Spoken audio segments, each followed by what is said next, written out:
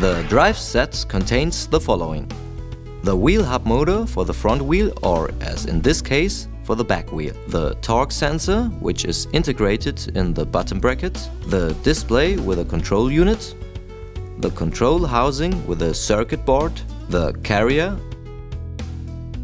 the slide rail, and the assembly parts.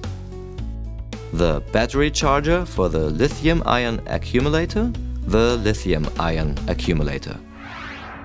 Depending on your version of the gear set, it may also contain a turning handle as well as a Y-connecting cable for the attachment of the brake contacts in order to receive a recuperation signal.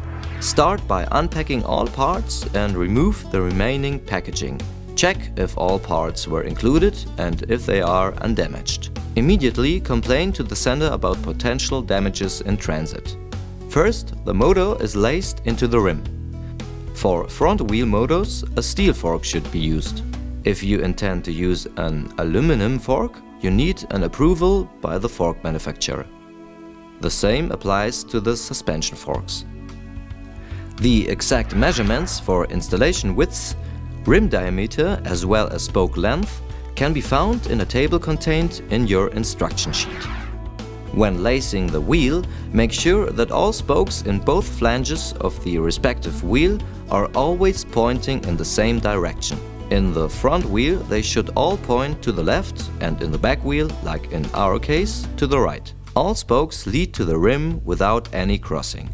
Once the wheel is laced, the sprocket attached and the tire mounted, you can prepare the carrier.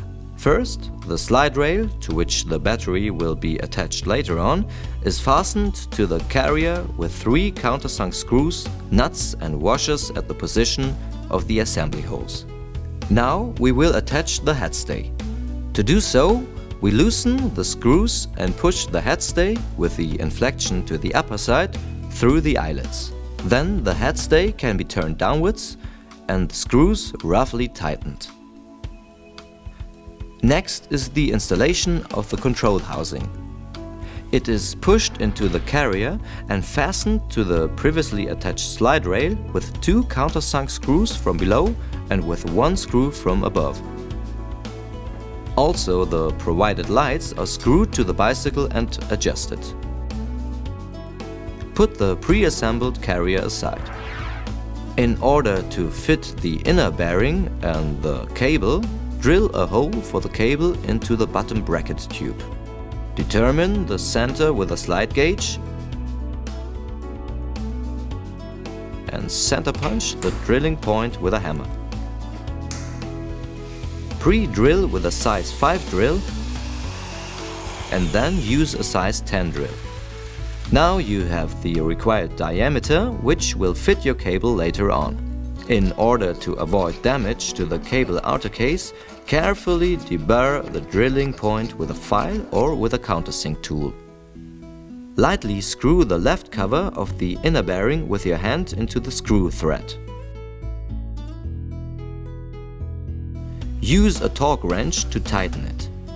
Pay attention to the specifications provided by the manufacturer.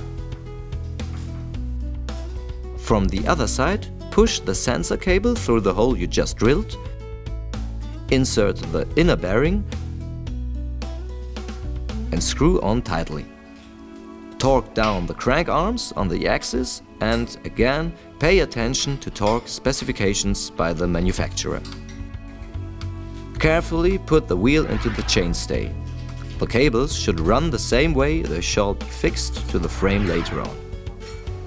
The dropout has to be sufficiently long for a safe installation of the motor.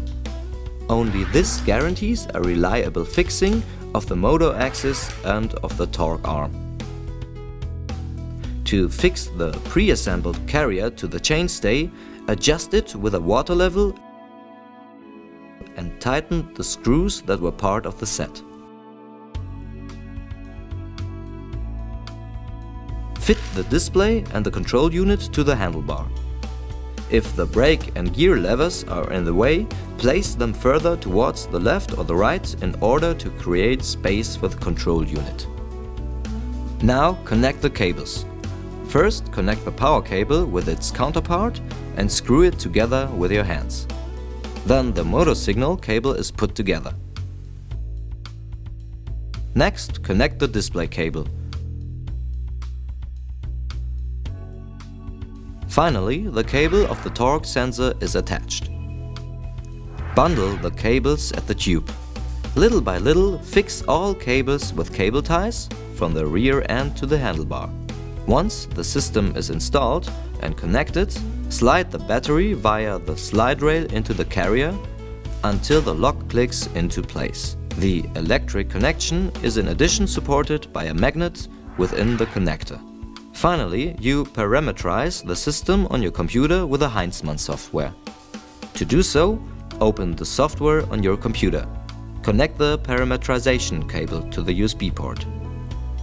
Turn on the display at the handlebar and connect the display cable with the parametrization cable, which is already linked to the computer. Now, carry out the software settings and then upload the data into the inverter of the drive system. The bicycle is now ready for a tour.